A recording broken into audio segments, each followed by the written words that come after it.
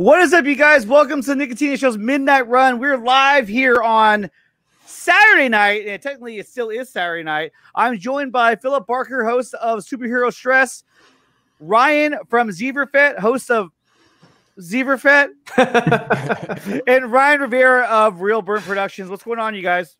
How you doing? Hello. Good, good. So, guys, as we saw yesterday, right now we only have one person viewing this, which is great. Oh, that's me. Yes, I just have it pulled up.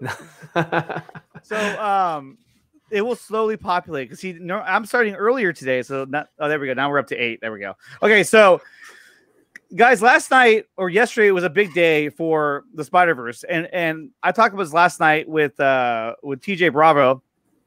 But there was a lot of things that happened yesterday. I wanted to get your guys' takes on this. So yesterday we saw I think it was an Instagram post from Jamie Foxx, and it was this one here.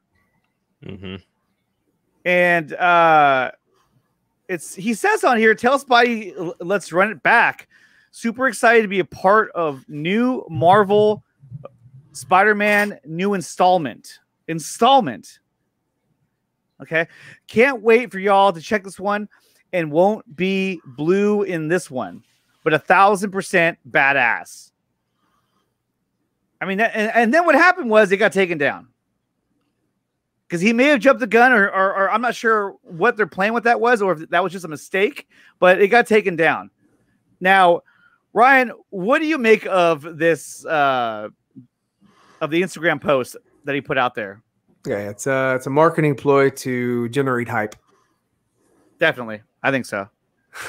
Philip, what do you think? Why? Why?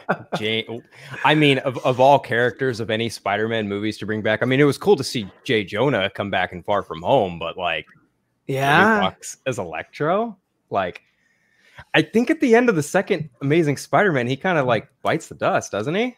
I was asking that because I couldn't remember if he survived or not. Yeah, I'm pretty sure he didn't remember. Yeah, the one that they should could not bring remember. I was back like, did he die? is Alfred Molina, because he's the best villain that we've had so far. Hey, I'm going to say this right now. Alfred Molina is one of the most underrated actors in this industry. He is so good. He was awesome in Raiders. No, but everything he's been in, I mean, everything that I see him in, he's an amazing actor, and he's very versatile as well. But if they would have brought him back, that would have been incredible. Yeah, and maybe they still will. Who knows? The pieces are there. Sam Raimi supposed to direct this installment? That's what I heard. He's doing. No, he's supposed to direct the Doctor Strange thing, film. right? Yes, Madness. Right. Right. And is that introducing the multiverse? Is that introducing like Andrew or Toby or this whole setup? Maybe. It depends on when they get their release schedule in order, if they can get a release schedule out, I mean, given the way things are right now. Right.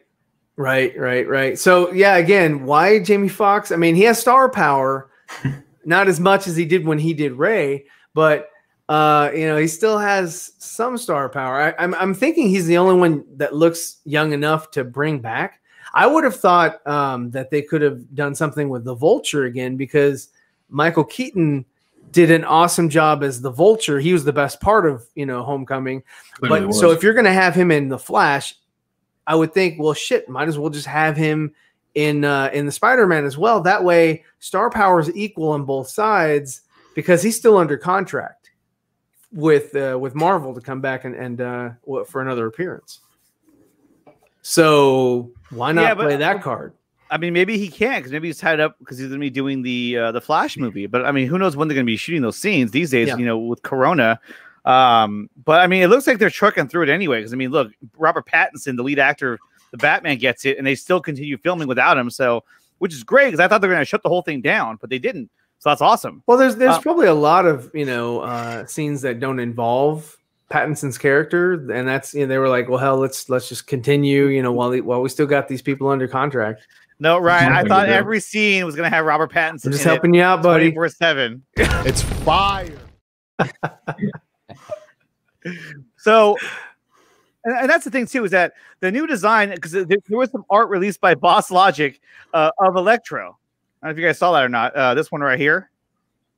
And speaking of, Oh yeah, where he's the Reverse Flash. Ah, He's trying to modernize the face piece from the yeah, comics. definitely. oh man. But that looks a lot better, I think, But than this. not everything that not everything that Boss Logic does is legit. You know, sometimes he just does it for fun. It's not, but I'm just saying, like, to see a different concept of how this character could look, it makes you get a little more excited about it. Because I'm sorry, but this version I was never a fan of. Yeah. I liked what they did without the hoodie. I liked what they did with his body, where you could see, you know, inside or beneath his skin. I thought that was clever, and how they had the LEDs, you know, sort of lighting him up and things like that. I thought it was cool, but again, all that aside, he didn't really bring it as far as like his performance, his character. I could give a crap about him, and even before he became Electro, got bit by the electric eels, which I thought was also, you know, not that great. His really funny nerd scene, too. character was like Ryan was saying, just like Jim Carrey's Edward Nygma before he became the Joker. You know, it was just very, yeah. Well, he could have been the Joker. That could have been alternate universe. Yeah.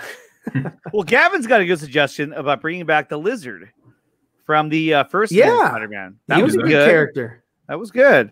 Although he kind of had the Ninja Turtle type look. He had like no nose. It was like flat. Voldemort.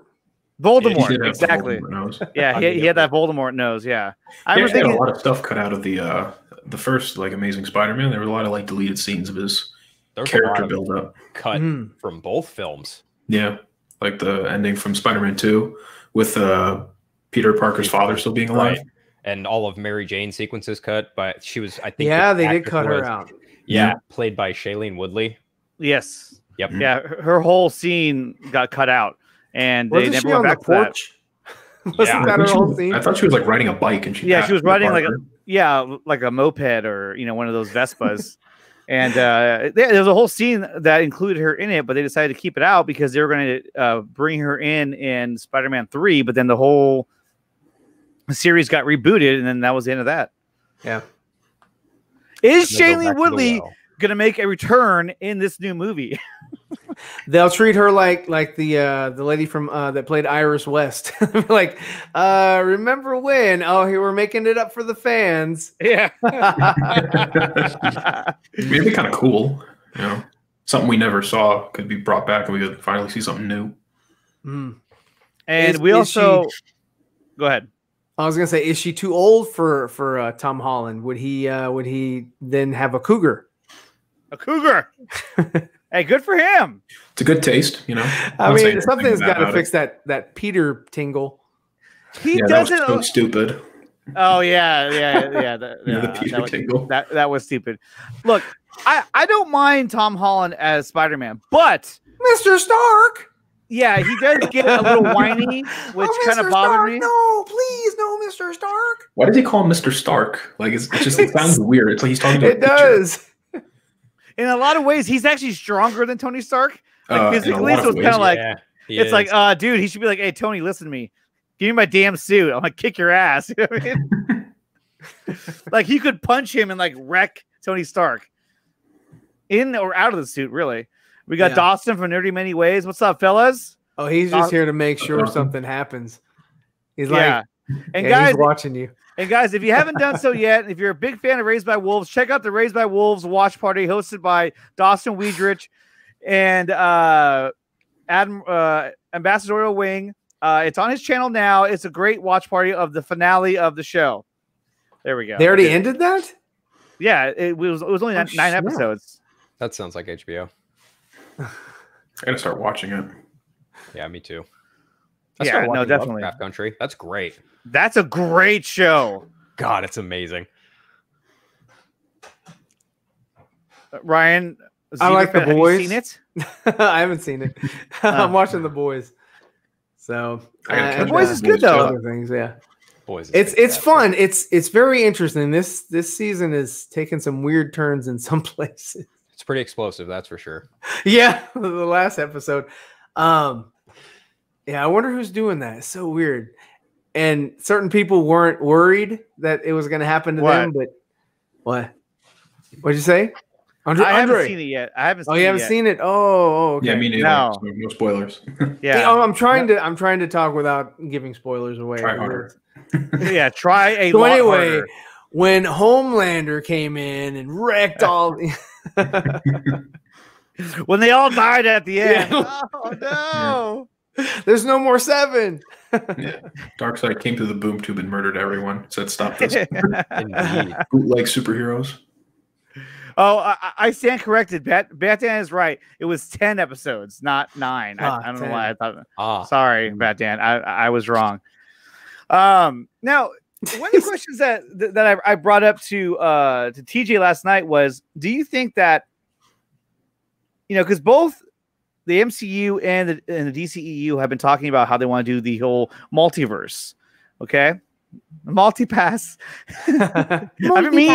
I've been meaning to get that one too. So yeah, you do. So there's, we knew in the past that Marvel wanted to do this whole multiverse as well. So do you think that DC knew that was coming, and so that's why they pushed it so hard to get that whole multiverse idea out there? Or do you think that Marvel is reacting to DC's push on the multiverse, which is why they're pushing forward with the Spider-Man Spider-Verse? Totally what it is. I think that's totally what it is. But they released Into the Spider-Verse, That's which true. That's really right. opened up that sort of idea. I mean, they did it, it's easier to do it in animation than it is in live action, and cheaper too. Yeah. Mhm. Yeah, it is cheaper. Yeah. So I think that they put it out there before anybody else kind of came up with these two ideas. So I mean, kudos to Sony, not to Disney. So yeah, I and it was good. I like that movie. Yeah. It's definitely like one of the best. Except for Spider-Man the Doc Ock. She was subpar to Alfred Molina as well.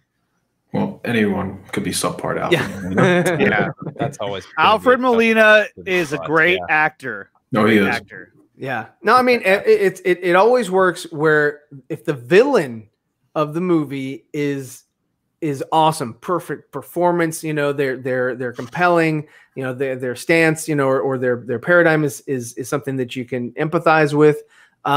They make the movie better because that forces the protagonist to meet that expectation on how to thwart the villain. So General Zod from Man of Steel, he made it better. That's a high bar. Yeah, he set a high bar. Like I said, Alfred Molina set a high bar for Tobey Maguire. Heath Ledger's Joker. Heath Ledger's Joker was good. I have a couple issues with Heath Ledger's Joker. I love the dialogue. Oh yeah. But the performance, I was sold it was something else, and it turns out, I mean, if you watch this other guy, this musician, that's exactly where Heath got I know what every you're talking about. yes, his mannerisms, everything. His name escapes me right now. It's something simple, and I forgot. But it was on the Dick Cavett show. So I remember you're saying seeing that video. that Yes. his performance is now forever tainted in your mind because It is because I playing saw off the where he character got that it he from, already- but the way they marketed it, it was like, oh, he was locked away in this room and he came up with this whole concept and this thing or whatever. And Yeah, I'm but, like, but Ryan, that's what they wasn't said. it. Did he actually say that? No, he didn't. no. I actually Of remember- course, he didn't say it. That's true. Well, that's true. And I So don't fault Heath. I fault I don't know. everybody else It for sounds creating like a you are, false though. narrative. It sounds like you're faulting Heath because I mean that wasn't his call. He chose that was the character that it was going to inspire, his Sure. portrayal of the Joker, and Sure. I don't see why that should have an effect on how you perceive the character. I mean, he did an amazing job. Like I said, the dialogue was spot on. Oh, the dialogue was. Yeah. fantastic, and that's accredited to Chris's Jonathan brother, and Jonathan. David Goyer. Yes. They wrote Yeah. the script and the screenplay. So yeah. There's actually an interview with Michael J. White, who plays that mob boss. Gamble. Gamble. Yeah. Campbell. And there's an interview where he talks about hanging out with Heath Ledger on the set of Dark Yeah. Knight. That's true. And he said, like, people talked about all these stories of how he descended into his deepest, darkest demons, but he was like, he would be skateboarding on the studio, he'd Yeah. be talking normally with me. Like, he wasn't like the super method. I'm sure he had some of it with him, but Yeah. not like to that extreme. But yeah, that whole narrative, man, I was just like, what? Tom Waits. That's the musician. His name was Tom Waits. Mhm. And yeah, I just looked that up. I mean, the cadence, the mannerisms, the way he carries himself. I was like, I mean, all he did was just, if he did a biopic of this musician, give him, the Oscars. Give him all the Oscars, because I mean, it was fantastic. I don't get where you're going with this, though. I feel like you're using this as a way of saying that his portrayal wasn't as good because now you know of this. That this taints. No, it's not that his In your portrayal wasn't as good. It was just he was acting as someone else. He didn't come up with his own version of the character. But I mean, he did, though, it to was a kind of certain different. extent, though. I think so too. Now, if you saw this guy and let's say this movie had never come out, would you ever look at him and say, you know what, that would be a good way? That would be a good Joker. No, a good Joker. No, I exactly. never. If I saw the interview, I would have been like, that's just some weird dude. Yeah. Yeah. So Weird musician. Once again, just- this is bad take, Ryan. That's all it is. Get out of here. I just like the fact that each Joker How do I get you out has of their own this? take with everything. I think going back to the original point of the back and forth between Marvel and DC, I think it's just always been inherent for them to just kind of look at each other and be like, what are you doing? What are you doing? What are you doing? What are you doing? Well, it's It's that competition. it's that. Well, it's yeah, that- yeah, and that's a good thing because it Yeah. forces them to try to strive to be or give a better product. They Right. did the same thing with Pixar and DreamWorks. You Mhm. know, you've got these Bugs Life and what was the other one? Ants. Fake Uh, Fake E. Kevin Oh. Fake E. All right. Kevin Feige. That's not very nice. I hear some people pronouncing his name that way. I'm like, I don't know if that's how you pronounce it. I don't know if they're being humorous or I'm Sure, sure being they are. serious. It's Feige, isn't it? I think so, but they say Yeah. faggy. I don't know why. Yeah, I have I don't know. no idea. I think everyone associated and Marvel or even every actor just calls him Kevin. They don't even bother pronouncing his last name. Just go, Kevin's a great guy or whatever. You know? Yeah. Kevin Well- F. Yeah, Kevin. But then there's also what's his name? Paul Feig, the guy who Yes, did the, the guy that did Ghostbusters. your favorite Ghostbusters movie. 20. Yeah, and he's like, I had an extended cut that they it had trimmed more- down. And it's like, sorry, but we don't want to see that. Yeah, it's like, yeah, here's your answer to that one. Yeah, no, thank you. No, It's like, unless you no. had different actors portraying the roles, completely different story, everything, don't even bother. Yeah. I mean, it's Ugh. not worth it whatsoever. It's not. Nope. So what we're talking about? We're talking about Kevin Feige. Yeah. All of a sudden, We veered off from Spider-Man. yeah, the Spider-Man. But here's the thing, though, is that I agree that if they bring Doc Ock back, I mean, he died, obviously, but I mean, at this point, Did He he? could have swam. Did he? Because all you did was you saw him Did he? just kind of. I don't know. Those arms were In the look pretty water. heavy. I mean, A, those arms were heavy, and B, he was messing with science, portals nuclear and, like- physics, and It looked Yeah, like he lived because of energy. science. science. That's I mean, science. he looked pretty dead. The answer Weird science. Ryan, Spider Verse. Ryan's everywhere. There's so many Ryans. This is the Whoa, whoa, multiverse whoa. of Ryans. Yeah. Mhm. In my verse, Jamie Foxx did a good job, I but thought we just didn't see it. I thought he did a good job as the villain, but like we were saying earlier, Mhm. as the professor or scientist, I thought he was corny. They He tried was to make him a super fake. sympathetic villain. Like, Yeah, you were supposed and to it- feel sorry for him or some It crap. wasn't Even when he necessary. became Venom, It's really even when hard. he became Electro, he was corny. Like Yeah. he sounded like Mr. Freeze from Arnold Schwarzenegger's Mr. Freeze. He's like, I'm gonna light my candles as he's shooting electricity from his fingers. Like it's just really dumb puns. Yeah. he says. It's also really hard to take a character like Electro, who's who in the comics is predominantly either a electrician or like a burglar. It's like how do you make something like that relatable?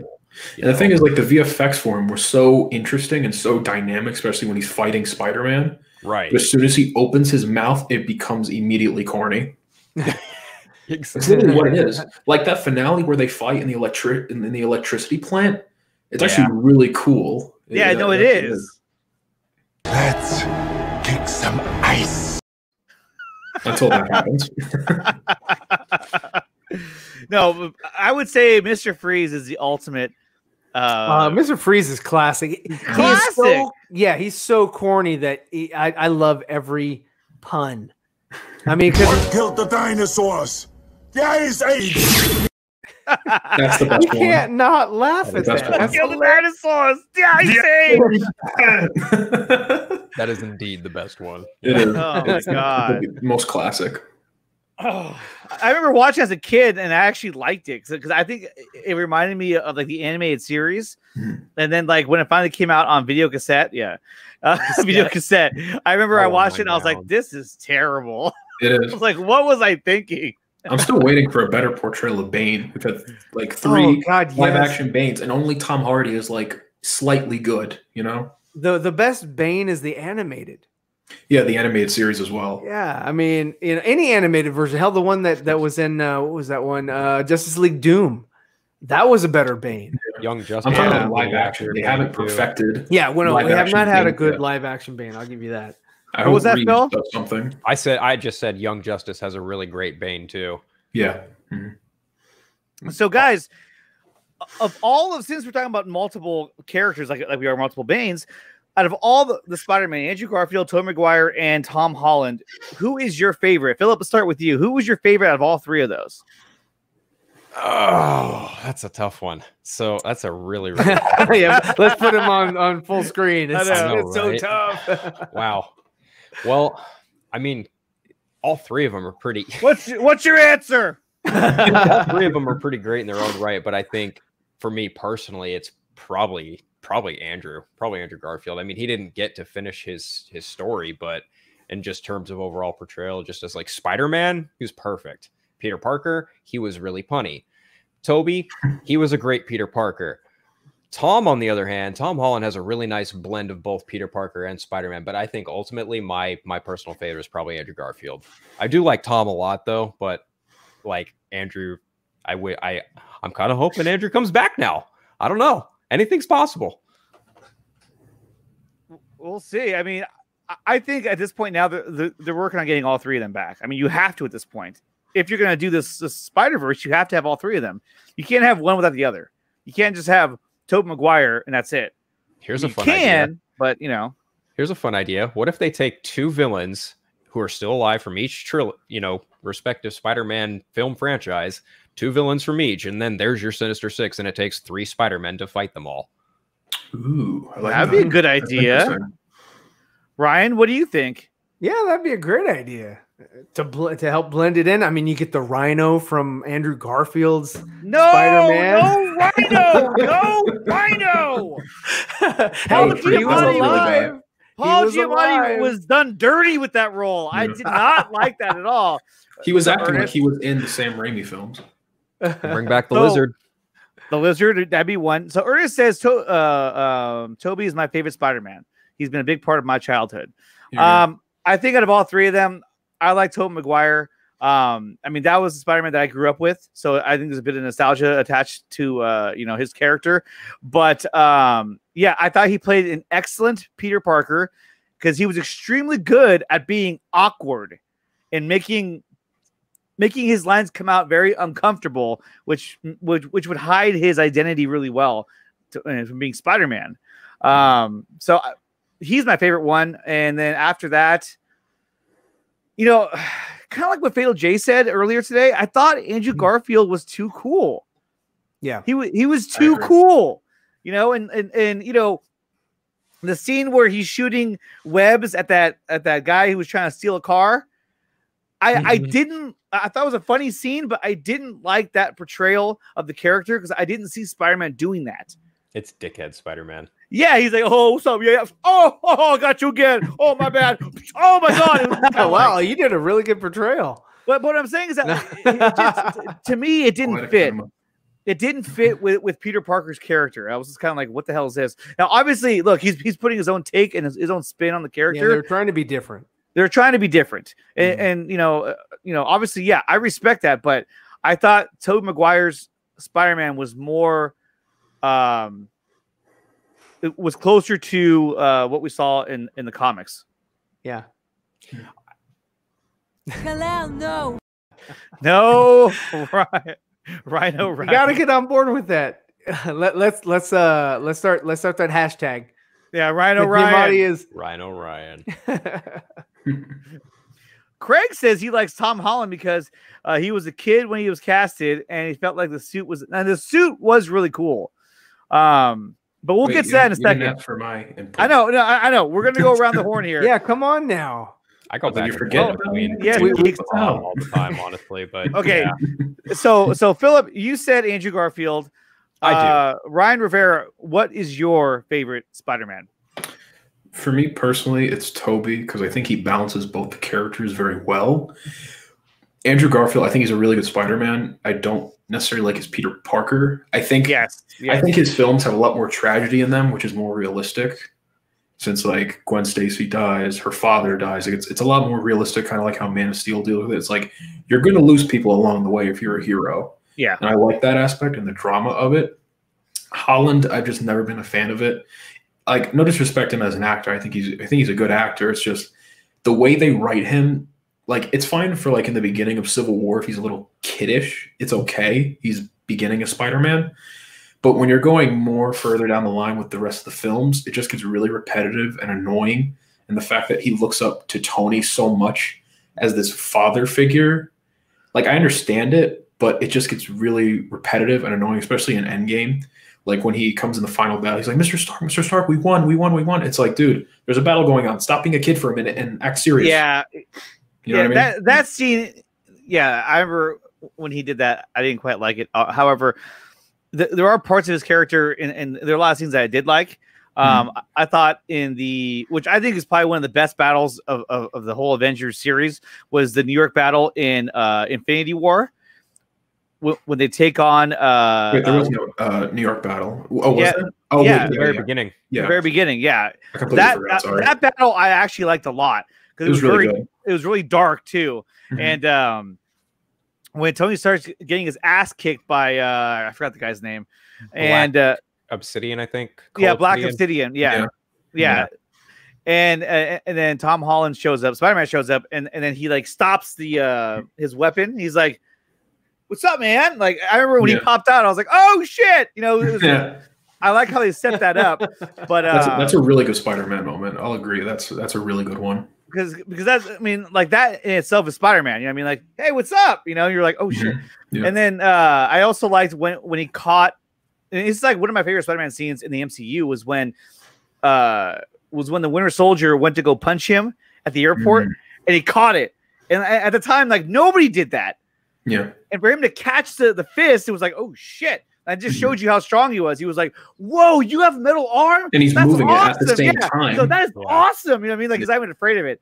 I thought that was really cool. I was like, wow. And that just shows you how strong he is. Because in the previous, or the last time we saw him in the Winter Soldier, you know, he was like a Terminator. I mean, he was like a hardened, unstoppable killer, you know? And so I thought that was pretty cool. That was one of the few scenes I liked in Civil War. Civil War is my least favorite Captain America movie, but that's not really a slight. I like all three of them. It felt like a last minute because it turned into an Iron Man movie versus a Captain America movie. Yeah, because not Tony. Oh God, synonymous. But RDJ, you know, lobbied for more screen time, and you know, got paid for it as well. So they changed that all up, and of course, you know, you had BVS coming out, so there was that, and so they wanted an equivalent, you know, for their franchise. So yeah, they were definitely influenced by BVS. I think just a lot of plot points were literally taken straight out of BVS. Yeah. Well, I think that Captain America had a different name too. It wasn't Civil War. It was Serpent Society. For Serpent Society, and then another espionage-esque film. Yeah, and then they brought out Robert Downey, and then they announced the real title of it, Civil War. Yeah.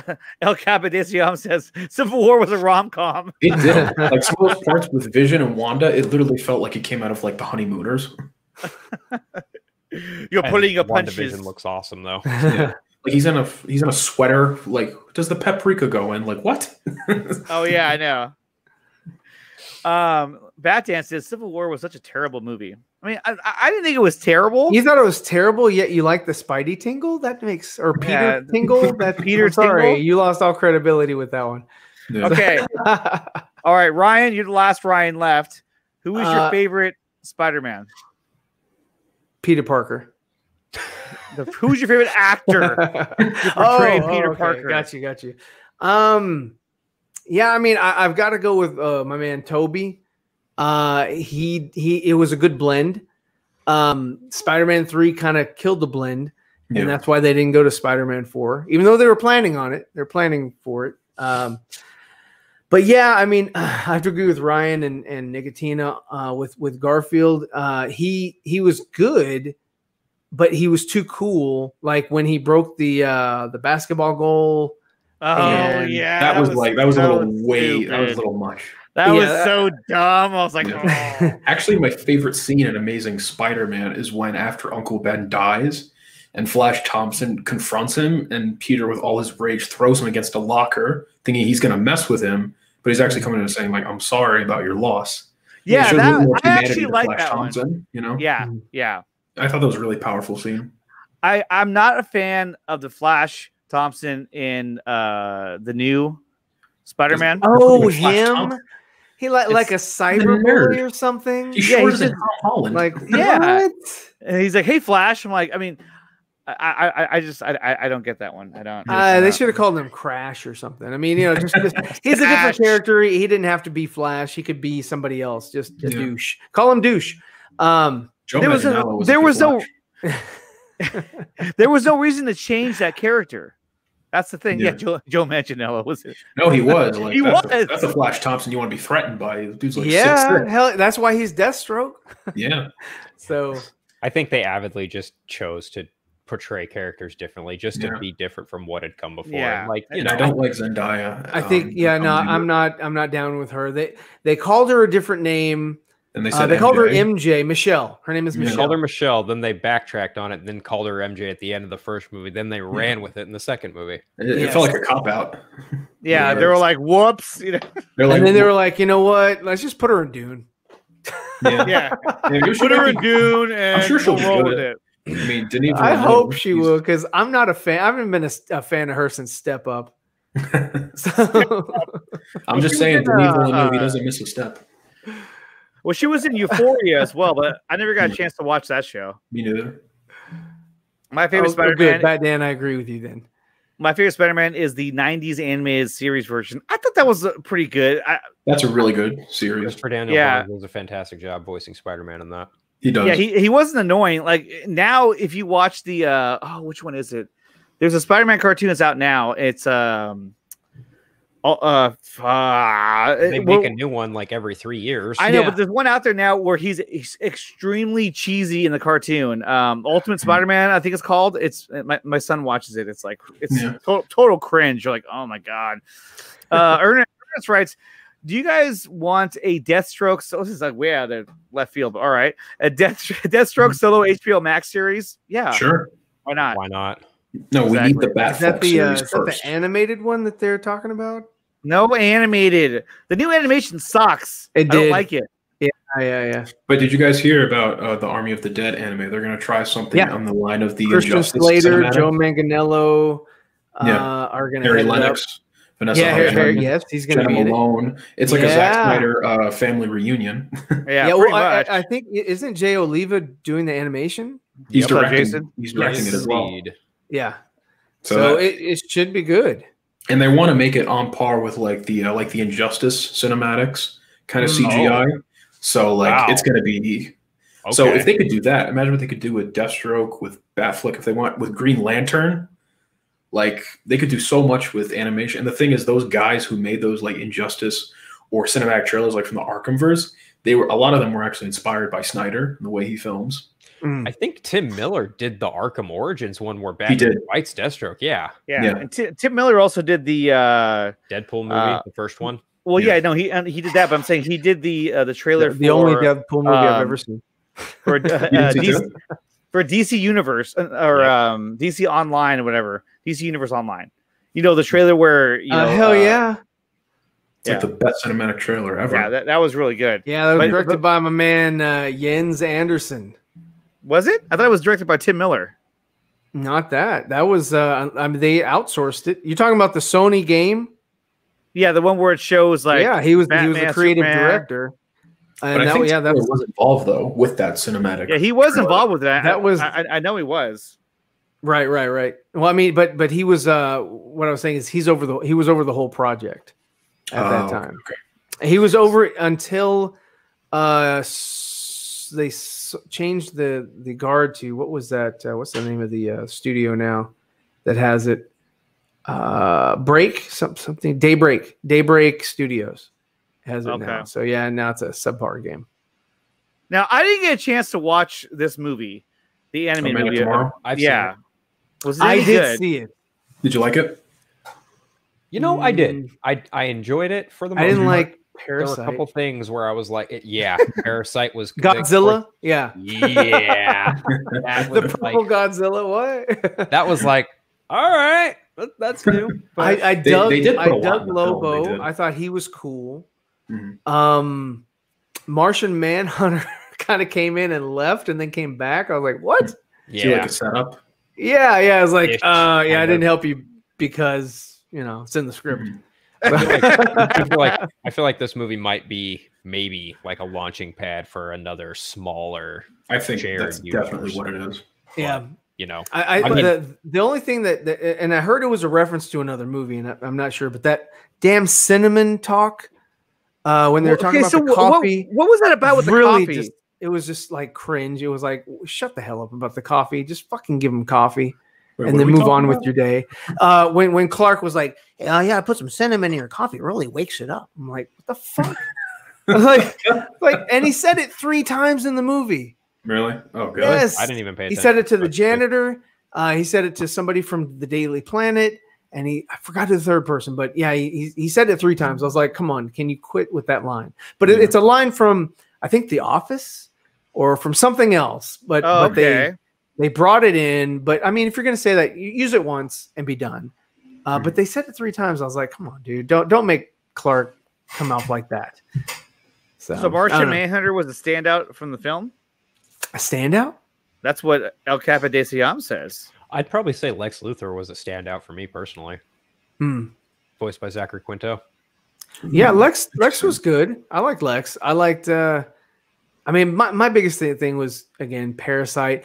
Another thing that sort of is weird about it is that, like, okay, so Lobo came in for a bounty, didn't complete his bounty, didn't take anybody in, and that was kind of it. No, It was he's like- Lobo. He doesn't really give much. He doesn't Yeah. really get his bounties. He just kind of shows up and leaves. Yeah, he's like, hey, the main man's here. All right, see you later. That's a bad reputation for a bounty hunter. Yeah, I know, right? I know. He's Really got bad this great reputation Like across a the phenomenal galaxy. reputation. Yeah. I mean, the man. Oh, killed don't Santa worry Claus. about him. He just let you go. It's not gonna work out. Yeah. What do you think? What do you think Snyder would have done if he had Lobo? Oh God. Oh, Oh man. He would have Man, I cast think Jason Momoa as well.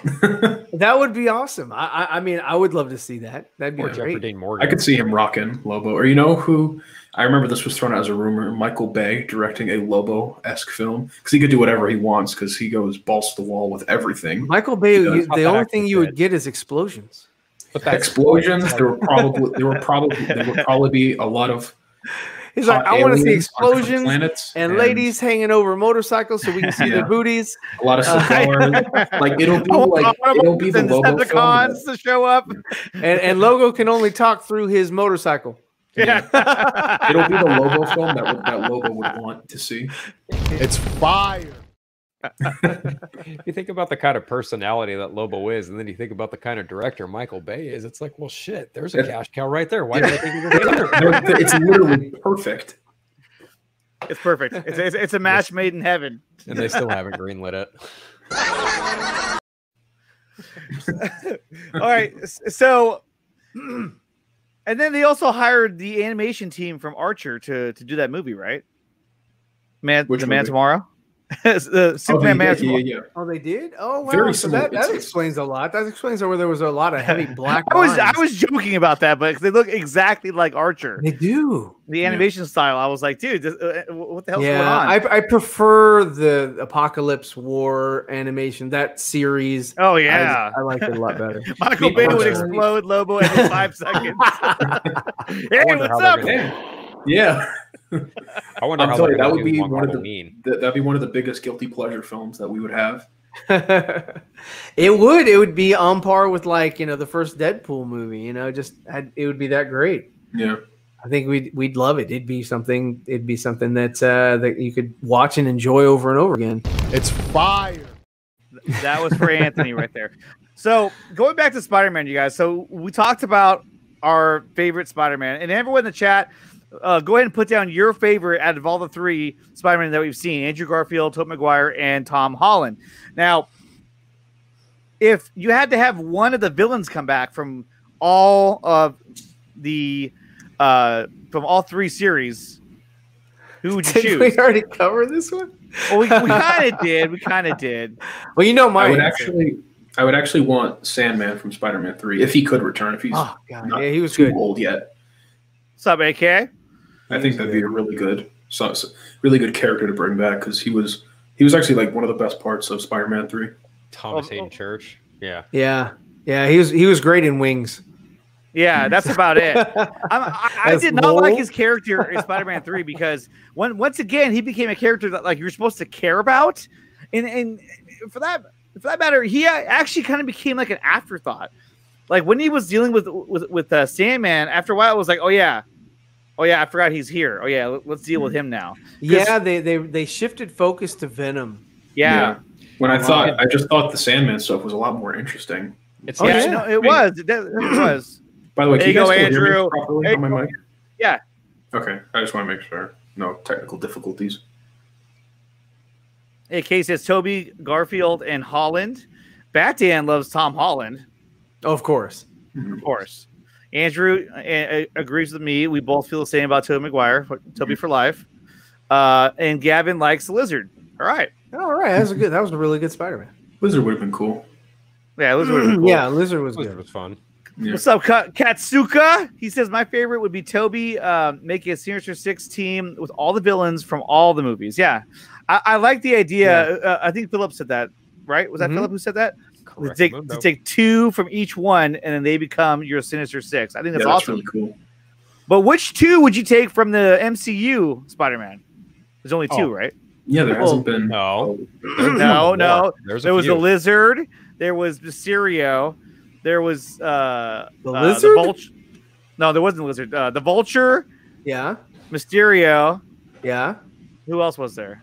Tinker, Shocker, and Prowler. Yeah, but Shocker's dead, isn't he? No. No. There's a new Shocker. Oh Yeah. yeah, Shocker 1 got disintegrated. Shocker 1. Only Michael Keaton's Vulture is going on the list. The rest of them, Yeah. like, I wasn't a Yeah, big fan yeah, of Jake Gyllenhaal as Mysterio. It just didn't feel like the character, nor he was really that into it. You know?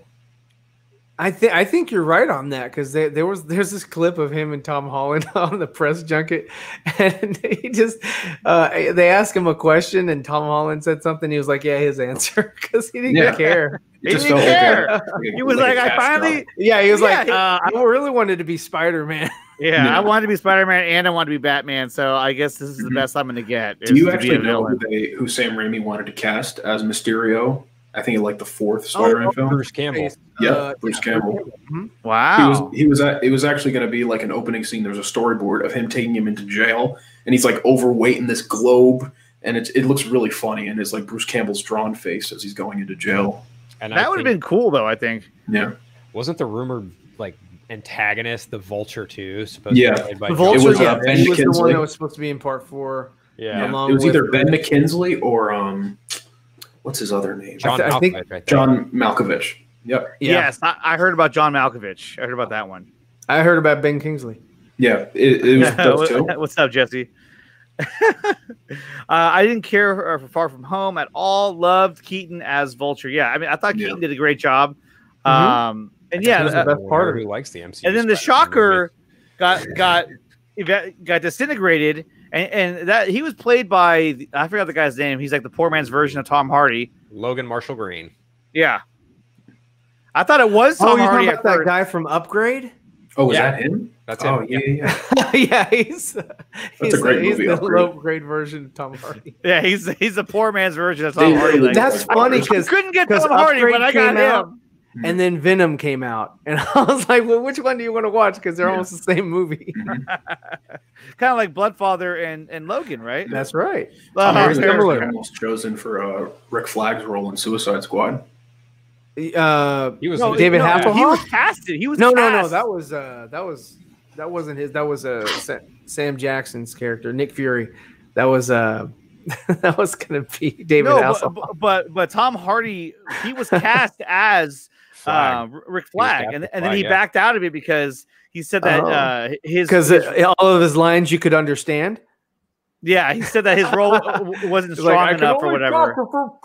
No, I think it was scheduling conflicts or something. Is that what it was? Yeah. So Andrew says, Nicotina from the MCU, Vulture and Mysterio, right? Garfield, Lizard, Raimi, Green Goblin, and Doc Ock, and Tom Hardy's Venom. But can't we say that Venom is in the MCU? Yeah, he is, I believe. I think that's what the lady from Sony was kind of getting at, was that they want everything to connect or intertwine with, the parent company, which is, Marvel, owned by Disney. Well, Jesse, if that's true, I don't know what the news is, but Matt, if you're listening, you can always jump on here and let me know, and you can let us know what that news is when you are able to. Do you guys actually want to see the Ayer cut? I do. I would. I do too. I would. Very interested in it. Oh yeah, no, it's definitely something I'm going to watch. Oh, definitely. I don't see why. I mean, there's so much connection to Justice League that I think you have to release that eventually. Yeah. Just that concept art alone of the parademons, like it just looks so otherworldly and bizarre. Yeah. Like it felt like also Jared Leto's Joker as well. I mean, I'd love to see more of him because I think the portrayal is so unique, but it's pretty underrated because it's so little of him that we see. Yeah. Well, what I want to see is the better version of the third act. I want to see the final confrontation. I want to see the third act. It sounds a lot cooler, especially with I want to see Steppenwolf interacting with Joker and Enchantress. Oh no, they do. They do. They do have that. Okay. The same company that they're using, the visual effects company that's working on Zack Snyder's Justice League for Steppenwolf, is also completing the visual effects for Steppenwolf for the Ayer cut. Is that Zoic Studios? Zoic. But I thought they scrapped the parademon concept early on. They scrapped a lot of that story arc, but they did have an outline or a layout for that whole interaction with Joker becoming the Prince of the King of Gotham. King of Gotham. Yeah. So they did shoot that, and they did reshoots to give you the video game ending that you got. Yeah. Mm-hmm. Yeah. I want to get better team dynamic too. I felt like there was a lot of good stuff they could have done, especially like Killer Croc. Like he was completely neuter in the film. Oh yeah. No, he had a lot of scenes of like, his whole thing was like, whenever he eats somebody, he takes their essence or some shit, where he like. That's why he tells Harley, he ain't gonna eat her because she smells of crazy. Yeah. So he eats people that he feels like he would benefit from. He would be able to gain some form of attribute that they have by drinking their blood and eating their body and all that. So that's interesting. Yeah, it's just there's a lot that got left on the cutting room floor. I especially too want to see like something that David Ayer talked about was the Joker after Harley left him or was imprisoned. I think it was this like VFX shot of that shot where he's like in the circle of all the weapons and everything. Mm-hmm. And in the background on the couch, there's like a drugged out girl. Yes. And they painted her out. Yeah. The concept was that Ayer talked about the fact that Harley isn't in his life anymore. He constantly finds women to replace her. And when he's unsatisfied with them, he kills them and finds a new one. It's like that is so twisted and demented, and it's perfect for the Joker. It's like, why would you? It's too scary, I guess, for WB. Yeah, it's too morbid. Yeah, I've been thinking about that and why those kind of decisions would be made, and then it kind of occurred to me of who was like head of DC Films at the time. I was like, oh, okay, that makes a whole lot of sense. Well, even for the Joker movie, when the director was going in and pitching the film. his response, or one of the responses that he got, was that we sell Joker pajamas in Target. Yep. Right. So yeah, we don't really, we don't see this character being as, because I mean that's where you get all your money. It's not from the films. I mean, they get money from the films, but they get money from the merchandise. Yeah. Exactly. That's what's up. George Lucas set the standard on that. Oh yeah. Yeah. And I mean, like, what's cooler than having a Joaquin Phoenix Joker shirt? I mean, I was thinking underwear. Or even like a Ooh, underwear. I like that. a poster. Okay. boxers or briefs? Yeah. So- Of course, it has to be briefs. It's got to be like the Walter White tidy whiteys. I gotta have my Joker snug in my junk. Okay, so TMI. Yeah, I know. here's the thread from Lightcast when he talked about the Ayer cut. Ryan from Zero Fat, you want to go ahead and read this because you're such a good narrator. Oh, thank you. So, to clear confusion, But you Parademon- have to sound like Matt.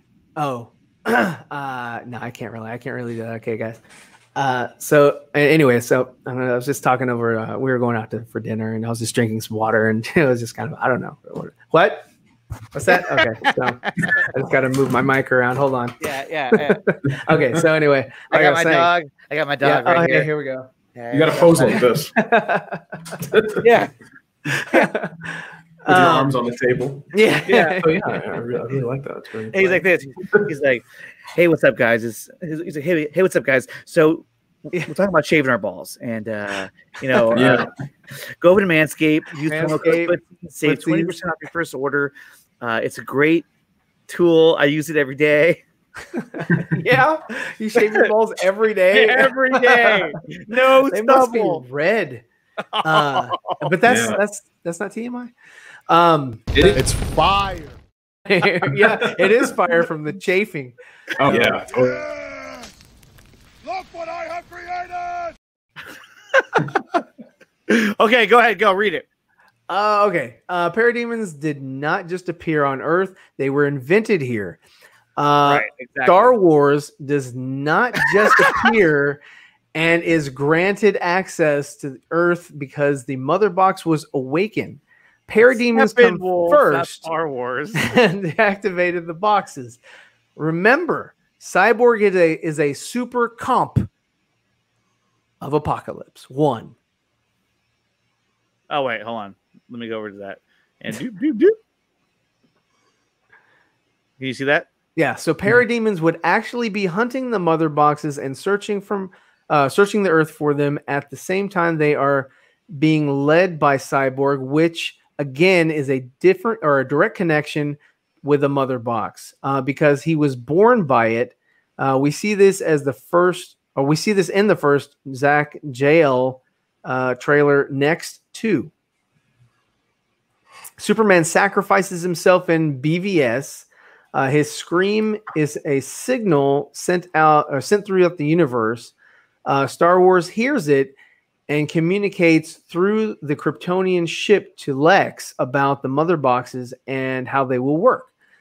This is also a nod that Kryptonian tech and Apocalyptian tech are similar.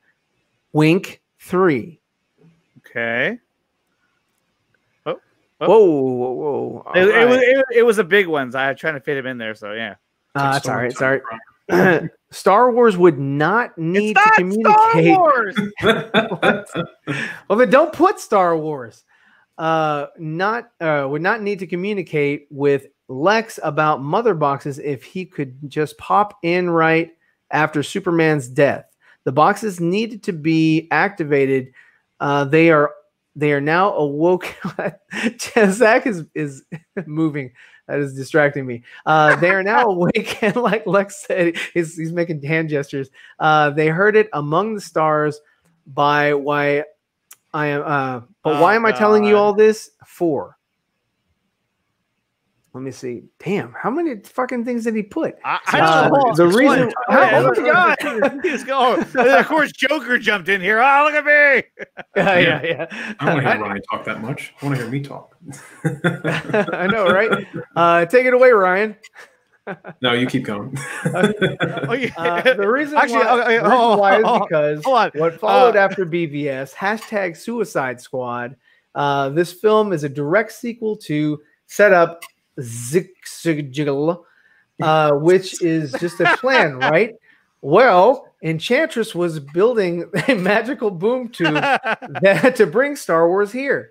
However, the Squad stopped her and interfered, but 5. Say, look at that concept art. I mean, look at that. It's Oh yeah, tremendous. that looks beautiful. Look so at much that. better. That's My actually God. how I would think the boom tube would open for when Darkseid comes through. But like Exactly. a lot bigger, you know? Yeah, That's pretty- yeah. that's I pretty mean, big. I I can mean- see that. Yeah. But look how the The mother boxes look. and it looks more mechanical mixed with magic, and that's what They're it's really supposed to be. big too. Yeah. Yeah. And then if we go back, you have one Yeah, more. they don't seem so portable. Yeah, right there. So who's that? I think That's, I that's think that's actually early that's concept Star art Wars. for no, I think it's early concept art of Incubus. It just doesn't Yeah, look like Steppenwolf whatsoever. yeah, it's Incubus. That's definitely Incubus. I remember when I had Joker on here, he was saying that's Incubus. Ah, okay, okay. Yeah, I want to see this movie. yeah. Don't that we- looks hey, strange. wait. Go back. Look at the above. Look at the skull, the eyes, right above the head. It looks like Brainiac almost, but I mean, I know it's not. But Oh, I I mean, see what you mean. yeah. That looks like an alien head. He has arrived, it says. Yeah. He I ha- don't- oh. I don't know who this. I don't know. He. Yeah. He. Look at all the people around there too that they have like held hostage. Yeah. Yeah. And did you guys see that other concept art of the other parademons where they were like morphed with human beings and they Yeah. were like 4 arms or like it was like a man, a woman, and a child like morph into one shooting. Oh wow. Just really creepy, like morbid kind of designs. Yeah. There's Batman in the Yeah. parademon cocoon. I can't wait to see this scene. This is in it's gonna Zack be Snyder's one of, Justice League. it's gonna be one of the best Batman scenes in the film, probably. One I of the love Are- this concept art. And he's like, "Are you getting this, Alfred?" I know. Alfred. This was horrible. this that was was so real. bad. Alfred at Wayne Manor.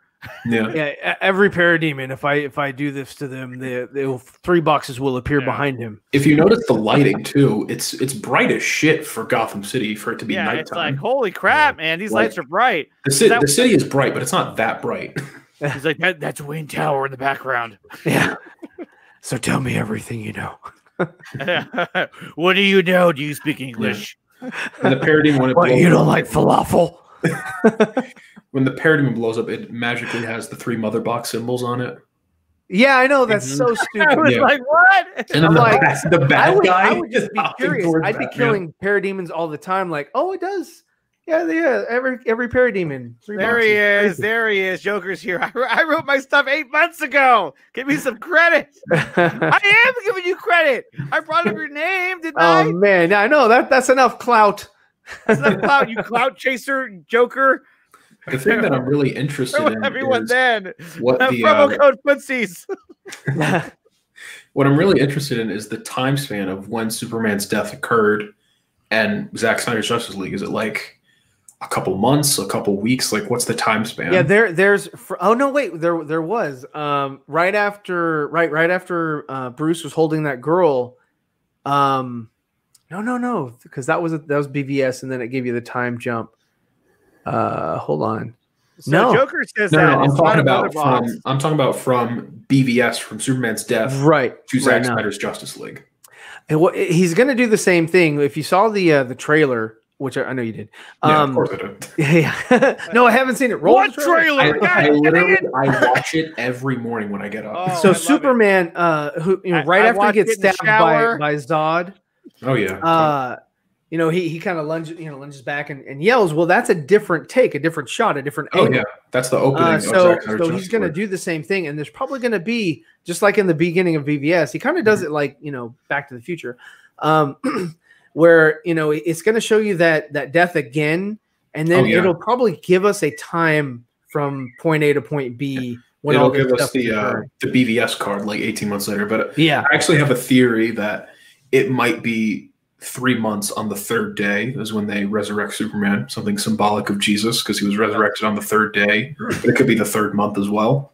yeah. No, they went a lot harder with the Jesus analogy or the similarities in Man of Steel, and they made him scale that back. They were like, no, dude, this is way too. They were afraid. They were afraid. I hope if Zach's listening, he puts that time card. 3 months, on the third day. Lie to me. Okay, something came through. We know this because of the JL film. Even in the 2017 Justice League, a really bad open to the film. An overweight Ben Affleck. Overnight, yeah, overnight. It was so noticeable how overweight he was. I think it took an overnighter to get there. An overweight Ben Affleck as Batman is hunting a parademon. But where did it come from? The original idea was Batman investigating kidnappings that leads to the cocoons that we see right here. And yes, and that would make more sense because then you see the detective side of Batman, not this other side of Batman where he's just like, what do you want from me? Fear. They can smell it. Yeah, I know, right? And then he lets that criminal go. Like, you see the guy hopping towards. He's like, so they're here, right? Because Superman died, right? What's funny was he hopped on the parademon. Yeah, no, he hopped on the parademon, went into a circle, and came back to the same fucking building he just left. Yeah, it's like Gotham City. It's like the parademon. That's still the best thing Joss Whedon wrote for that movie too. That's the sad part. No, the only thing I liked about it is when you saw Batman in the reflection of the window. That's what I mean. Yeah, I was like, that shot. It actually looks really shitty. Like the cutout, like the lighting doesn't match whatsoever.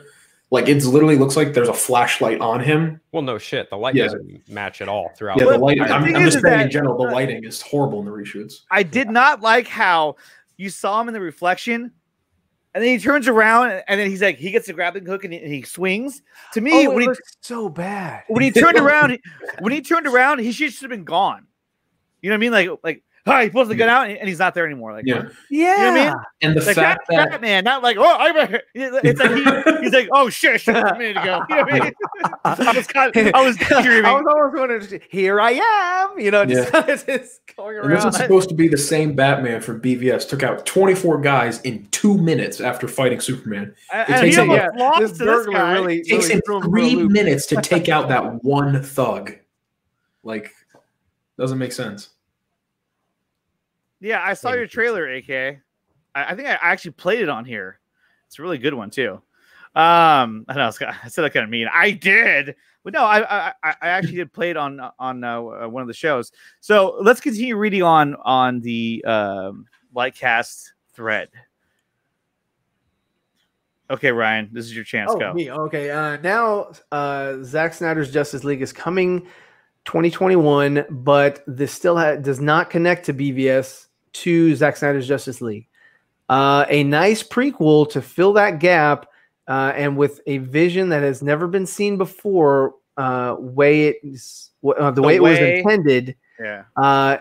With David Ayer's Suicide Squad. Again, this is still part of the story and connects the Missing Dots 6. That's a cool poster. Look at that. Mm-hmm. Batman totally killed that guy. Look at that. Yeah. Batman doesn't kill. Thank you. Yeah, that's his one rule. He never breaks that one rule. Never. Really? Because you're gonna break your one rule. Really? And one rule is to not eat after midnight. Yeah. And then here's Joker dropping all of his pictures. Look at that. Ooh. Oh yeah, I remember seeing this. This is cool, man. This is really cool. Early concept art for Batman vs Superman. In this scenario, Bruce discovers parademons for the first time. Oh, this is for the animated. See, there's Green Lantern over there. Oh. Interesting. But those are definitely Zach's concepts, though. Those this was a concept right here for. Was Justice he League. riding that bike from Star Trek? Yeah, I know. What is your name? It's a cool design, but I think Zach actually said the reason he didn't put it in is because it's such an independent asset that he wanted Batman to be more part of the league. You know what I mean? Yeah. That's what he said. But I think it's kind of cool. It's kind of cool, but I think it's a little too high tech. Yeah, I think it's a little too futuristic. Like, maybe the Flash hooked him up way in advance. Well, I mean, when we're dealing with new gods and lanterns and gods, I mean, I think we could pass that off maybe. Oh no, he's human. He has no way. No, if he had met like the people from New Genesis, and they bequeath that sort of technology to him, or Bequeathed. whatever. Mhm.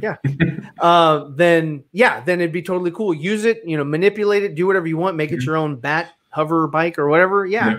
But you have to get to that point. I can't see him just saying, "Hey, I've created this new thing, and no one else can have this awesome technology." Okay. It's just about I as agree with that. ridiculous as the Yeah. Dark Knight Rises floating Batmobile It looked like a lobster, ship. that thing. Floating lobster. Yeah. Come here, floating Catwoman. lobster. It looked like Floating a mixture of a shoebox and a lobster. A shoebox and a lobster. It's a hybrid. It's a hybrid. Yeah, it sure is. Okay, so right now what we're gonna do is we're gonna have a little media session here because 43. 43 now.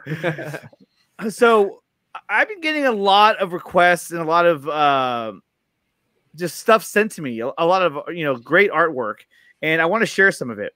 And one of them happens to be by a man on this panel, Ryan Rivera. He sent me a trailer that he made just recently, and I want to show it to the world, even though the world's seen it already. But still, I'm going to pretend like the this is the debut. this is the world premiere of Ryan Rivera. Demonetized. Demonetized. Here I come. It's actually my favorite trailer I made. Am I going to get demonetized for this? I can't monetize it anyway. So, and guys, if you haven't done so yet, I have a Patreon account. You can log in and become a Patreon to the Nicotina Show. It's well worth it. Okay, so and then you don't have a Cash App. Yeah, no, your Cash App. Where's your OnlyFans? Where's your OnlyFans, Nicotina? You'll get a bat made by Ryan. We need the OnlyFans. That's what we need. Exactly. Okay, now here is that trailer that I was talking about. Let me go ahead and share that with everybody. Stop share audio. I don't know why you have to click on that. It should already be turned on. It doesn't make any sense. Okay, here we go. Okay, volume's good.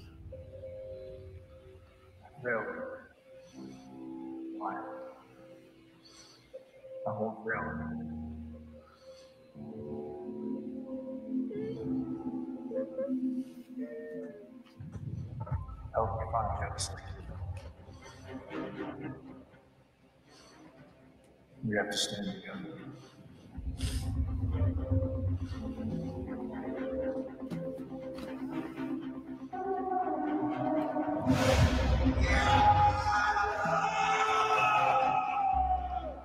That was intense.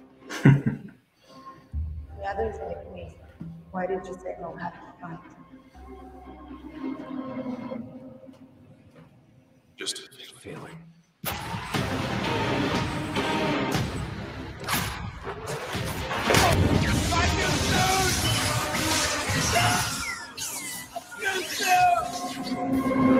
Right about him! You protect the truth. The peace. You protect me.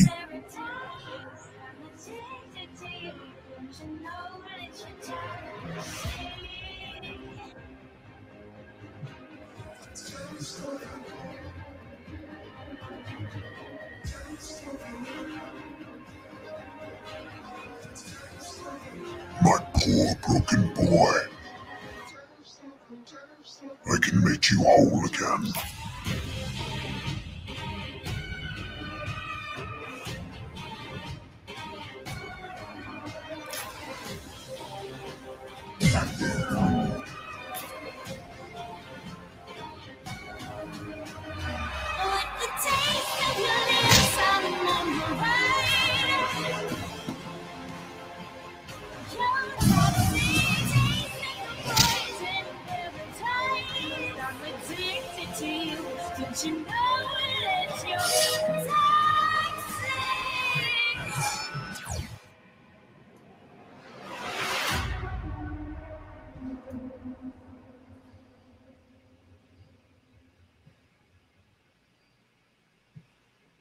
Oh, and what was that at the end? Martian Manhunter. Oh, okay. And the statue. Yeah, you saw his eyes. I wanted like a little quick tease. That was cool, man. Thank you. Yeah, I liked it. Now- Yeah. I liked it. And now we have another one too. Let's see. Where did I put it? So we have another one from AK who actually changed his name on Twitter. So now I have to find it again. Oh, and that I just want to say, that the dark side voice, that was actually me that did that. Oh yeah, Yeah, because I remember when Snyder commented when he said that in the vision, so Darkseid says to Cyborg, "My poor broken boy, I can make you whole again." I was like, I need that in the trailer. That would be that was really cool too. I was like, damn. Yeah. I was wondering where you got that from. Yeah, it was a lot of fun because you could like mess with the pitch, and I wanted to get it like really guttural. Okay, so here comes the next trailer. This is from AK. He did this one. But this is not exactly what we all thought it would be. It's something a little bit different. So this maybe actually be kind of funny. Let's check. Oh, not invited guest. Hold on, wrong button. There we go. What? Here we go. You guys see that? It's kind of blurry. It is. I think now it's okay. Oh, there you go. Okay, that's better. What is this? Actually, I don't know if I've seen this already. Oh no. You smell good. You smell good. It said Justice League. Good lass.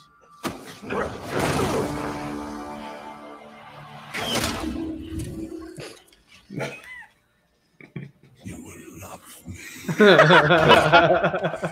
Liam Neeson Steppenwolf. Mankind's melting the polar ice caps, destroying the ecosystem. They got it coming. Hey, I don't mind dealing with guys. How about if they boil? This janitor's wife had some strong That was really words good. about the aliens, she says, stole her man. Gosh, this was horrible. My Howard is a good man. Yeah. He's a provider. And these aliens are gonna probe him? Oh, you're gorgeous, and fierce, and strong, and He said that you were the thirstiest young woman he ever met. Oh God, really? Hungriest. What is brunch? God, you wait can in see line the for an hour CGI for background in that. Oh my god.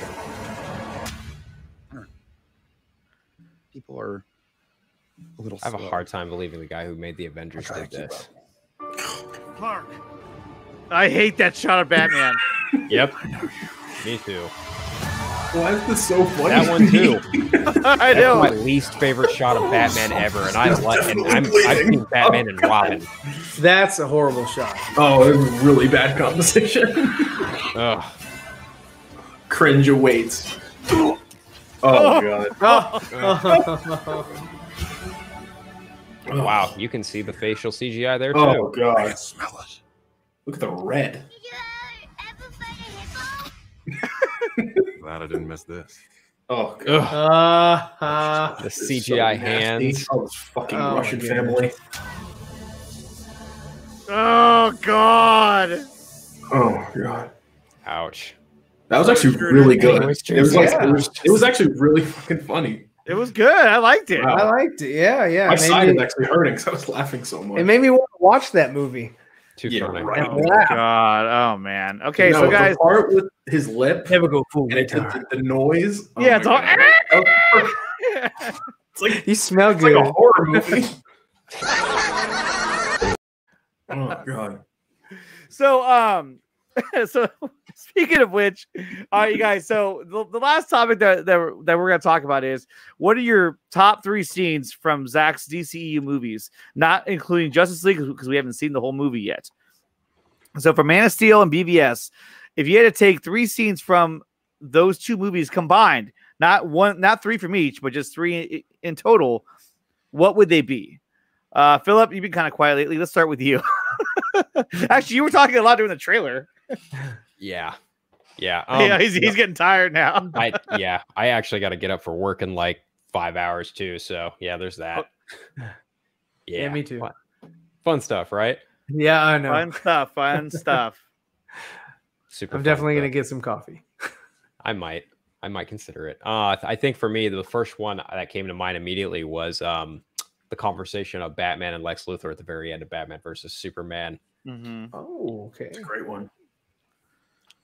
Batman rediscovers his humanity, threatens Luthor, and tells him, you're going to Arkham Asylum. And Luthor says, but the bell's already been rung, and they've heard it. Oh, so you mean this scene right here?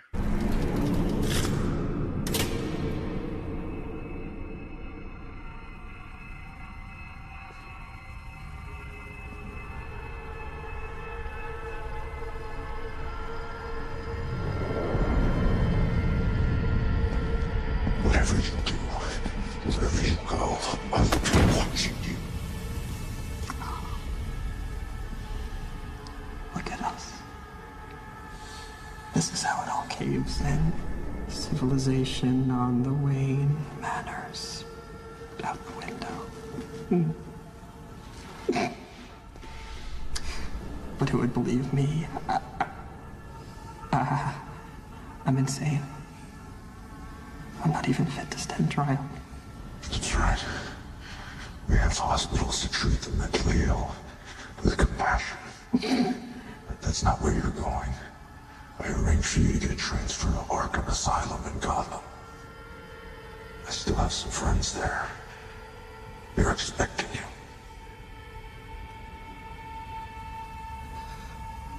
But the bell's already been rung. And they've heard it. Out in the dark, among the stars. Ding dong, the god is dead.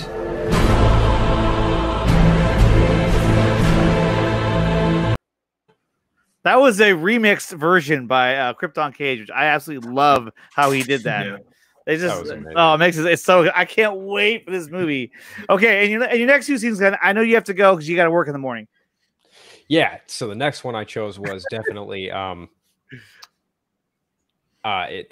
sequence in Man of Steel when young Clark and John they discover the ship, and Clark just kind of looks up at his father and goes, can I just keep pretending I'm your son? And Pa Kent goes, you are my son. Like that is my very good scene. Favorite sequence in that movie. One of them, I should say, but yeah, definitely my favorite Pa Kent and Clark Kent moment. And then was there a third one? Yeah, the last one is sorry, I see how tired I am. I'm so good. The last one is definitely just for shits and giggles. It's absolutely gonna be the sequence in Batman versus Superman where Bruce and Clark meet for the first time, and Bruce tells him, something to the effect of, maybe it's the Gotham City in me, maybe it's just some kind of bad history with freaks dressed like clowns. Yeah, that was a very good scene as well. Well, I like the one with Jimmy Kimmel too. That's a good one. That was a really funny one. Funny Jimmy Kimmel bits. Yeah. Okay, let's go to Ryan Rivera. Ryan, what are your top three? Well, I accidentally picked 3 BVS scenes by accident because, well, yeah. I would definitely say number 1 for me is Superman's death. I think it is just extremely impactful, especially the parallels between Zack's favorite film, Excalibur, when he pulls the spike within him to go deeper and stab Doomsday even further. I think that's really powerful as well. It's tragic, though, at the same time, because you're losing a hero who dealt with so much but still sacrificed himself for the world. And yeah. I mean, the music is fantastic. I think Henry Cavill's acting in the scene is phenomenal. Like the sheer pain, but also willpower he has to fully commit to killing this last abomination to free his world that he claims and save the love of his life as well. It's amazing. And was that all 3 of them? Oh, that was just Death of Superman. I'm sorry. I'm sorry. I got a little off topic. I'm sorry. Not at all. Also, definitely the nightmare sequence. I think it's so aesthetically different and unique. It's visually beautiful at the same time, but also extremely bizarre. And especially the setup it was having especially for Zack Snyder's Justice League and his 5-film arc as well. Is again just very unique. I love the music as well. The music is extremely haunting. It sounds like something you would hear out of like Dante's Inferno, like literally the depths of hell, like that choir, especially when Batman comes out of the vault from the Batcave. Dante's Peak, yeah. Yeah. And the warehouse scene, because it's the warehouse scene. I mean, the story behind it as well is really great with Martha's connection with Bruce as well. The fact that he kind of has the second chance of redeeming himself, of saving the mother he could never have because he felt so powerless. But the fact that he had the power to do so to save someone else's mother, I think that's great as well, especially the choreography. Richard Citrone as the stuntman for Batman. Oh, yeah. Phenomenal. Yeah, awesome.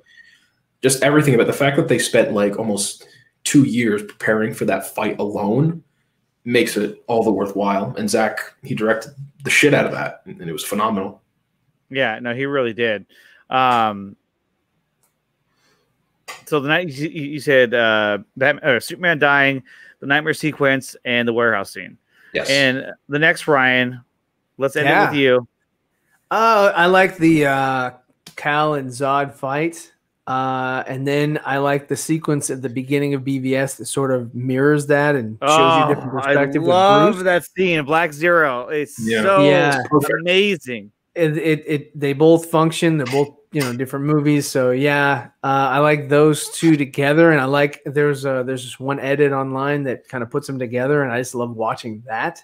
Yeah, I just want to watch Man of Steel and BVS sort of if they could just fuse them and make them one movie, kind of like people would love to see that with the whole Back to the Future trilogy or whatever. But I would just love to see just have that and just watch that as like a complete movie. And then of course, like Ryan was saying, the warehouse scene. I love just Batman beating the shit out of everybody, and it with the choreography was great. Like I said, Citrone was fantastic. He was great in the nightmare sequence too. Of course, he said that he when he was doing that sequence, he had like little to no sleep. So he doesn't even remember doing some of the moves. Yeah, no, he said he was just so out of it, like out of energy, everything, but he still, I mean, he had issues. I forgot what sort of issues he had, like he had a medical emergency, I think his son or something, but he's okay now. It was just he got no sleep that night from that event. I know it's getting late. I know. He's like, hurry up. Okay. So anyway, like I was saying about R2.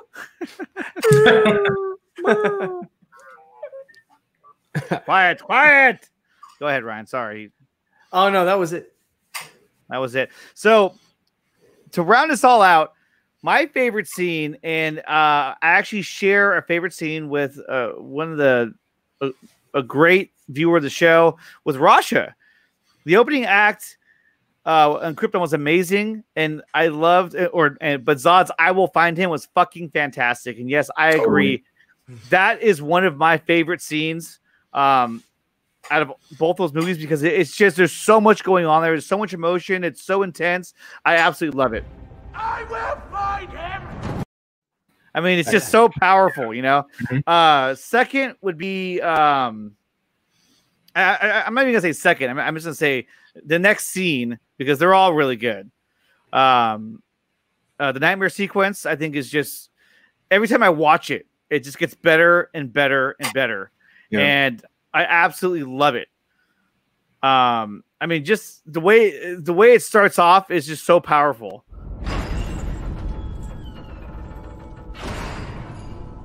Just like you were saying, coming out of that door, and you see the world just tore up from Darkseid.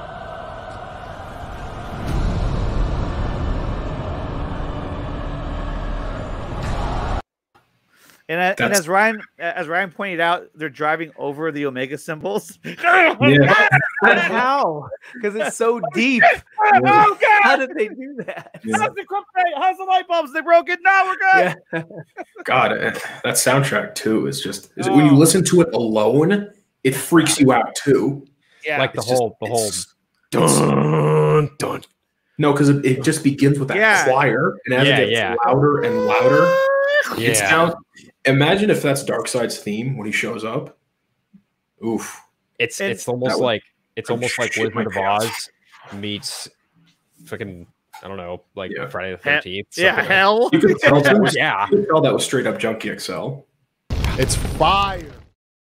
You could totally tell that was him. Oh yeah, and just like Philip was saying, how it's like dun dun dun. Yeah, it's just like yeah. It's just it's so badass. But my favorite scene, even though every scene that we've talked about is my favorite scene, I love all these scenes. But the one scene that stands out the most, that just has so much behind it and so much, I just love it, and I just want more of it, is this scene right here. You're gonna go to war. That son of a bitch brought the war to us 2 years ago. Jesus, Alfred, count the dead. Thousands of people. What's next? Billions? He has the power to wipe out the entire human race, and if we believe there's even a 1% chance that he is our enemy, we have to take it as an absolute certainty. And we have to destroy him. But he is not our enemy. Not today. 20 years in Gotham, Alfred. We've seen what promises are worth. How many good guys are left? How many stayed that way? This is so good. It's so good. Perfection. Oh my god. And what's funny, I would have loved for Bruce to just like, when he is not our enemy, and Bruce comes back with like the enemy of my enemy is my friend. But that scene, the dialogue, it just has so much subtext to it. It's so rich. It was a great exchange. Yeah. Great exchange. Yeah, I mean, I remember thinking, I was like, oh my god, I want to see more of this Batman so bad. It's even like when Alfred said it could be a phantasm, talking about the white Portuguese, like, direct reference to Mask of the Phantasm. Like, the world that Zack set up with his Batman is so rich, and the fact that we may or may not get his series, like, it's just, I want his universe and his mythology. Definitely. I mean, looking at the way he crafted Batman, and then like the open-endedness of that dialogue, like what are promises are worth? How many good guys are left? How many stayed that way? That could be a that could be anything. Any rogues gallery, anything. Yeah, right. It's like we just need it. We need it good, but just vague enough. Yeah, just vague enough so you're like, I want more. Yeah. And are you guys good with him having Dick Grayson being the dead Robin? Or are you we can't bring this up. Ryan takes this very personally. I'm sorry. I love Dick just wanted to Grayson. ask. No, it's okay. I love. Not cool. But I'm sorry. I just wanted to ask. No, it's all good. It's all good. When I first heard about that, it did it hit me here. But that's what it's supposed to do, actually. You know, Come after me.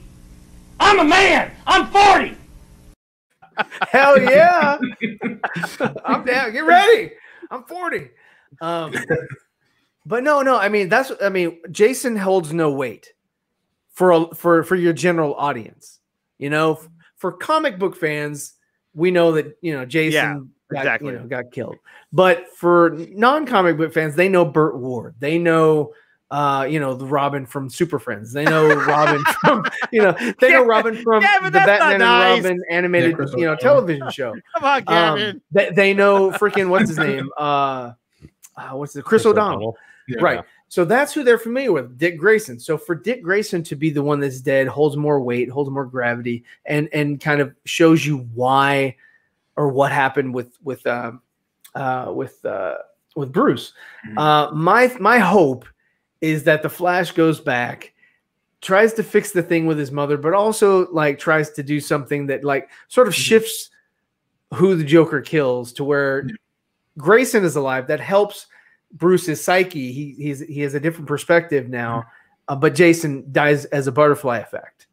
Okay. So that would be an interesting way of them. Oh, I see what you mean. Like, he saves him, but that ends up killing Jason Todd because it sets that into motion. Yes. I like that. I like that a lot, actually. I just think it works best with Affleck's Batman. I think it, the connective tissue, I thought was really interesting. The fact that he had his first Robin, his first quote unquote adoptive son, someone he took under his wing to be the first one to die. Me personally, I think it holds a lot of weight, especially thinking about the way that the Joker did kill him in the DCU. I mean, we see the suit is stabbed. It's also burnt. It looks like it got shot as well. So he completely obliterated, this child, because I'm pretty sure there was that still shot of Grayson's tombstone. And he was only 17 years old when he died. That's crazy. Yeah, because it said he was born in 1982 to 2000. So it was like early on in Batman's career that Grayson was murdered, probably, you know? I think the death date on Bruce's parents' tomb, I think, was 81. Yeah, it was 81. Mm-hmm. So Dick being born in 82, that makes sense. Yeah. Mm-hmm. Wow. Yeah, no, definitely. And it looks like Naman shares your same sympathies for Dick Grayson, Ryan. It says Grayson being dead, being the dead Robin, hit me hard because for the longest time, or because Nightwing was one of my faves, and I've wanted Nightwing plus Batfleck movie forever. Mm-hmm. Yeah, I would have loved to have seen, Snyder's interpretation of the character of Grayson, Nightwing, all that, and to find out again, that wasn't the case, and Zach's story arc closes. I was like, well, where does that leave any wiggle room for Dick? So the only way that for Richard, thank you. There you go. That's better. You say wiggle room for Dick, it just hey, children, this is a late screen, guys. But anyway, for him to close it off, and if they have movies beyond the Zack Snyder's, Justice League Part 1, Part 2, Part 3, whatever, it would be another Elseworlds. And I was like, man, I'd really like to see his interpretation of the character, or at least, with him as a producer on the property or whatever. And they did, they were talking about having a Nightwing movie, but that was under a different regime. Yeah. And he had to reiterate after that regime was taken out that no, it's not Jason, because they what they did in Suicide Squad was I think they changed it to where it was Jason. They did, yeah. And then so Zach had to kind of reiterate and change it back. Wiggle, wiggle, wiggle. And Wiggle, McLovin, wiggle. I agree. Ben Affleck and Jeremy Irons interactions in BVS are fantastic. They're my favorite Bruce and Alfred dynamic. Although I did think that Christian Bale and Michael Caine. Caine's interactions, I thought they had really good interactions. When he wasn't doing the voice, when he was just talking to him normally, Yeah. But the thing was, Alfred, he always had a speech prepared for Bruce. It's like, if you do this, this is going to happen. And it's like, okay, guy, are you with me or are you not? Yeah. Because Jeremy Irons, he was like, I have to be in this or else I get fired. I'm not going to sit around, Master Wayne, as you throw away your life.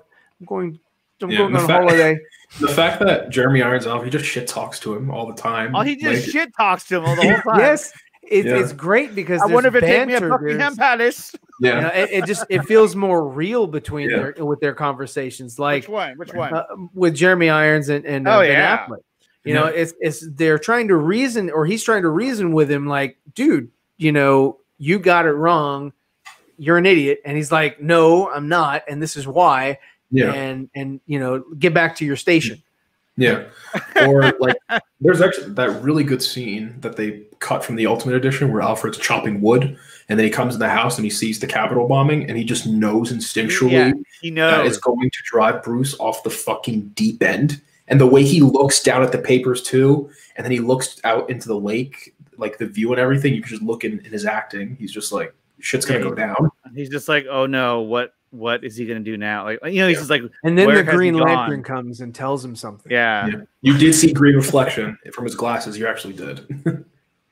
Yeah, Tomar Ray and what's the other guy? Kilowog. Michael Clark Duncan. Yeah. Rest in peace. Rest in peace. Rest in peace. Rest in peace. He actually would have, if they could have brought. He had a great voice. He did.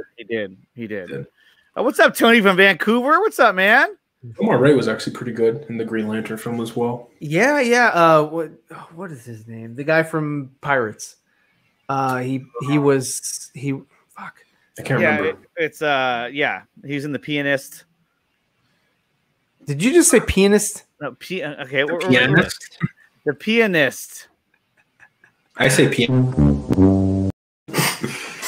Okay, so guys, we're gonna start wrapping this up now because we're at an hour and a half. It's getting late for everybody here except for me, and so I know you guys are getting tired. I appreciate you guys sticking around. Well, actually, it's the same time for me as it is for Philip, but he has to work in the morning, so that does make a difference. Now we'll see what happens. And I do like Ryan's fan theory, not theory, idea, I should say, that if he were to go back and save Dick Grayson, that would lead to the death of Jason Todd. I think that's a really good consequence for that kind of for saving him.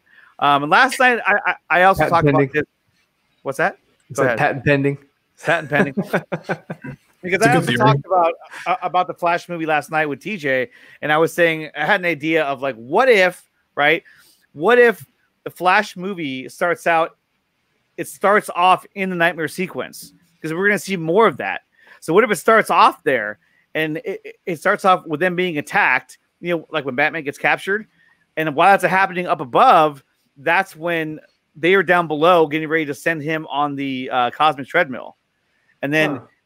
And then so imagine if he's down there and they're making their final calculations on it, and there's bombs going off, the whole place is shaking, the lights are flickering, and Cyborg's there. What's that? And Cyborg's there. And Cyborg is there, and he's telling me, he's like, "Now you sure this is it? Yeah, based on my calculations, this is where you should go. This is our best chance." And then hell, you might even see.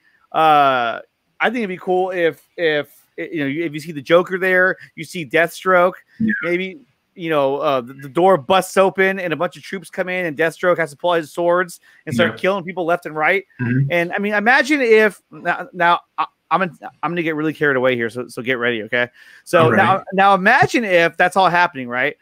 And the Joker is there, and Deathstroke is there, and Deathstroke tells him, you better not screw this up.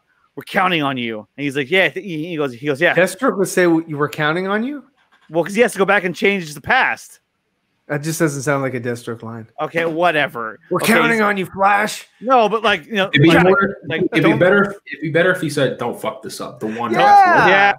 This is a Zack Snyder film. Like he puts his hand on You're his thinking shoulder, Joss Whedon, bro. says, "Don't fuck this up." I'm not thinking Joss Whedon. Don't ever say that. There we go. Now I'm center stage now. Okay, so basically he tells him, "Don't fuck this up," and then as he says that, the door, so he's telling the guy, "Don't fuck this up." He's like, "All right." That's the line. Okay. It'll be funny if Barry sarcastically turns away and just goes. And then imagine, he's like, and imagine like Deathstroke taking on a bunch of soldiers, killing them left and right with his swords, and at the same time you have Victor saying, "Run, Barry, run!" Because here comes Superman, comes flying into the Batcave, and that's when he goes. That's when he takes off, and he goes to the cosmic treadmill. And where does he go? He goes to the Batcave scene from BBS to tell Bruce, and he realizes that he's too soon. And now it gives that more context, because you're like, oh, this is where he came from. And then when he comes out of it, he's then shot out into a alternate reality where it's kind of like Flashpoint.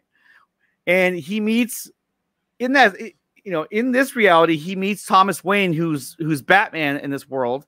And maybe Thomas Wayne is the one who helps develop the suit, the new suit for the Flash. Interesting. And then he helps him travel one more time. But since the Flash is still new at this, he does it one more time. He travels, but he ends up in Keaton's universe. And then he has to figure out how to get back to where he needs to be at. And that's how they introduce the whole Keaton's Batman and all that. Now that's interesting, but I feel like that sounds more of something that Zach would do, probably in like JL 2 or 3, as that kind of connected to that. That's just me personally. Right, but it's a way of expanding the multiverse, is showing that there's alternate realities happening at once. And the film could go back and forth between the the Flash being stuck now in Keaton's reality, and also going back, kind of going back and forth to the alternate reality where Deathstroke with Thomas Wayne and the Atlanteans and the Amazonians fighting each other, and kind of like a race against time, where he has to try and fix things before they meet their doom, because he can change everything. Yeah. So it's just an idea. I think it's pretty cool. I kind of think Andy Muschietti, I feel like he would tamper into the Nightmare timeline with Zack and everything, but I feel like he would kind of centralize Flash a little more. That's just me personally, though. Right. Yeah, I don't disagree. What? I know. I went for it. So, Roger, how many tabs do you have open right now? Quite a few. You guys ever think what Lex Luthor, where he is in the Nightmare world, if he's with them or if he's dead or if he's a servant to Darkseid? I mean, he probably was the one who allegedly was going to give Batman the kryptonite, maybe. Yeah. I could see Luthor he calls Darkseid and he thinks, I can rule with this man. He's like, no, you're going to die. And then he kills him. And it's like, oh, I fucked up. Like I brought the end of humanity, but I'm not going to be able to sit through it, Here's your good line right here. You better not fuck it up. Yeah, quoted by me. There it is, Slade. Yeah. Actually, AK had a really good point that I had never seen before. I never thought of before. Let me see if I can find it. Right here. When Batfleck says, how many good guys are left? And later on, Superman says, no one stays good in this world. Remember how he tells him that? Yeah. Yeah. I never made that kind of connection to that. I was like, oh yeah, he's right. Yeah. That's actually a really good Superman scene. Yeah. Yeah. No one stays good forever in this world. Yeah. He's so conflicted. Like, he's like, what do I do? Because he tries so hard to be good in the world, but it's like sometimes you got to make really, really tough decisions. Yeah. Yeah, exactly. Well, guys, thank you so much for being here. I know it's getting late, so we're going to go ahead and wrap this up. I want to thank Philip from Superhero Stress Podcast, Ryan from the Real Burn Productions, and Ryan from Zeverfett. And Philip, where can they find your podcast? If anyone wants to check out my podcast, you can check it out on SoundCloud, Apple Podcasts, or even Google Podcasts. Just search Superhero Stress. And Ryan Rivera. You can find me at The Real Burn Productions. That's my YouTube channel. You can also find me on Twitter at The Real Burn, and you can follow me on my Instagram, The Real Burn Productions. And Ryan, where can they find you? You can find me on YouTube. I have a channel. It's called Zeverfett. You can also find me on the 4 Nerd Show on Thursdays, 7:30 Eastern. And so, yeah. Or Twitter. You can find me on Twitter. And don't subscribe to Zero. And don't subscribe to Nerdy in Many Ways. He has too many subs. He really does. Yeah, he's approaching 10K. So almost 10K. He's killing it, man. He's killing it. Great stream to see you guys. Yeah, thank you, Gavin, for being here. And thank you for everyone in the chat. Oh, man, do another streaming. I will. And in fact, I will be back tomorrow morning at 11 a.m. Pacific time, 2 p.m. Eastern time, because that's the time that counts. 1 p.m. Central time. That's for you, Ryan. Yeah. With the Nicotina Show, and I'm going to have some really cool guests on. There are 2 studs by the name of, where is it? Film Gob and Rasha. Film Gob and Subjective Reviews. That's Tyler from Subjective Reviews. Will be on the show tomorrow morning, and we're going to talk about probably some of the same stuff, but a little bit more stuff as well. And yes, that is Best Take Ryan. Haha, yeah, what's up? So, guys, tune in tomorrow at 11 a.m. Pacific, 2 p.m. Eastern Time, 1 p.m. Central for the Nicotina Show. And ACS Universe will not be available because he has to work. So we'll see if another guest host rises from the shadows, but we'll see. It won't be this guy because he'll be at work. I'll be working somehow, some way. Best Take Ryan will be working. Yep. And so everyone in the chat, Akbar, Rasha, AK, DC Extended, Gavin Cooley, Naman, Joker, Batdan, Katsuka, Intruder, El Capa de Siam. Did I forget anybody else? Koopy Malik. Thank you guys for being here. Vikram. Thank you for being here, guys. And of course, Andrew Casali, who's always here. Thank you so much. I enjoyed having all you guys here. This was fun. Guys, we'll do it again sometime. Definitely. Yeah. Totally. I'll come back on your show. Oh, thanks, Ryan. Okay, and until tomorrow, guys. I'll see you next time. Thanks for stopping by.